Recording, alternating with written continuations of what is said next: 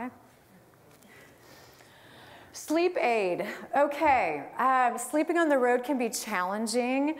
And actually, has anybody tried the Kirkland Signature sleep aid?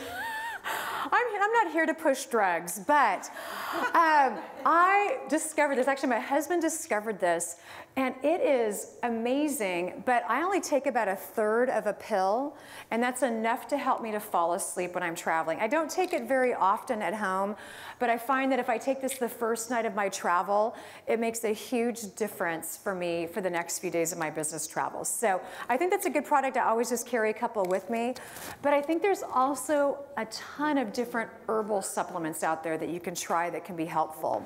This is one that I really like. It's called Sedaplus, Sedaplus.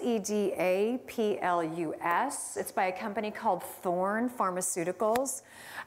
You can only get this through nutritionists and physicians and naturopaths, but what it's got in it is valerian root. Has anybody heard of valerian root? Chamomile. There's just a lot of things that you would get in those teas that you can drink the tea at night. But my problem is I drink the tea at night, it puts me to sleep, but then I have to get up to go to the bathroom. Okay, so I don't do the teas at night. I'd rather just take something, and that's going to help me to, calm down, fall asleep, and, get hopefully that 6.5 hours. So Whole Foods is a good place to go. Your local health food store, they're going to have some sort of a combination of items. I don't usually just buy melatonin. Anybody in here melatonin fan?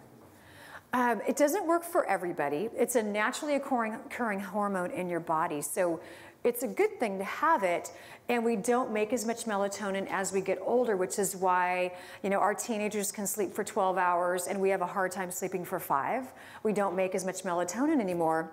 But I find that the formulas that are sold in most markets, the melatonin, the milligrams, it's so high that it kind of knocks you out, and then you end up having these really crazy dreams. Has anybody ever had that before? Where you're kind of tossing and turning, you have that too, where you're just tossing and turning, and the whole point is that you're trying to sleep better, and I wake up and I feel like I've been running through a maze. So I don't recommend the melatonin unless it's mixed with some other herbs, and that's why I like going to going to a health food store, getting a combination of things like the valerian root and the chamomile, and with a little bit of melatonin mixed in. Okay, doing okay on questions? Okay. Hand sanitizer.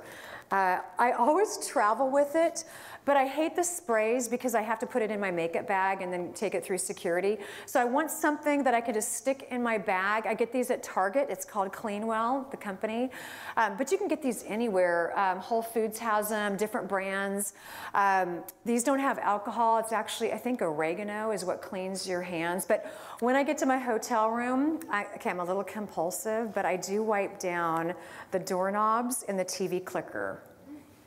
It's the highest level of bacteria in the entire room is on the doorknobs and the TV clicker and the alarm clock. So not to sound too weird, it drives my husband crazy, but when I get to the hotel room, the first thing I do is I get my suitcase, I open up my hand sanitizer, I clean everything, and then I can relax. So if you're not like me, that is such a good thing. I just had way too many bacteriology classes in college, so now I know I can look and see germs everywhere. So again, I travel with these. These again are great for the airplane when you're sitting down and you got that dreaded middle seat and you want to eat your meal and you just don't feel like getting up. So I always try to carry these with me, and it just makes my travel a little easier. So those are my 10 items that I always carry with me in my suitcase. Any questions? Okay, let's move on then. So the 3 things you have to do when you get home. And I really try to stick with this on most days, even if I come home and I'm not feeling well or I'm different time zone. Exercise within 24 hours. If I don't exercise within 24 hours, it'll be 5 days. And then 5 days will turn into 6 days. So if I get in at 10 o'clock at night, I still set my alarm to get up in the morning and exercise. It may not be much. It may be a 20-minute walk with my dog, or maybe stretching in front of the TV or something like that. But you've got to do something to get your body moving. When you travel, You'll retain a lot of water. I think most of us realize that. Just air travel in general, the extra sodium we're eating, the changes in the altitude, we're gonna retain a lot more water. And when you have a lot of carbohydrates, again, you're on the road, you have a bagel or you have a sandwich, for every 1 gram of carbohydrate you eat, your body is gonna drag in 2 grams of water and keep that in your body for a little while. So if you have a little bit of carbohydrate, you just feel bloated. So when I come home, I try to exercise within 24 hours. Again, it doesn't have to be much, but you want to do something to try to get your body moving. Eat a high fiber meal within 6 hours. I probably don't need to go into a lot of details as to why about this.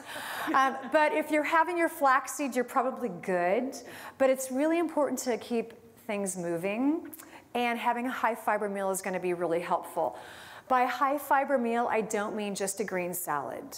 A green salad is not your best way of getting a high fiber meal into you. If I'm gonna make a green salad, it's gonna have at least 5 different vegetables, and I need to have at least 2 cruciferous vegetables, which is going to be like the broccoli, bok choy, cauliflower, Brussels sprouts, something like that in the salad.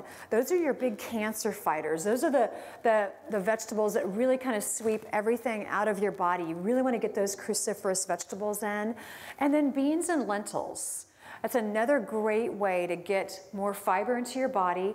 B vitamins are really important for stress management, and beans and lentils are extremely high in B vitamins. So just open a can of black beans, pinto beans, rinse them off. I put them in a strainer, put warm water over it, rinse hopefully a lot of the sodium off, put it on top of my salad. It's a great, really easy, fast, high fiber meal.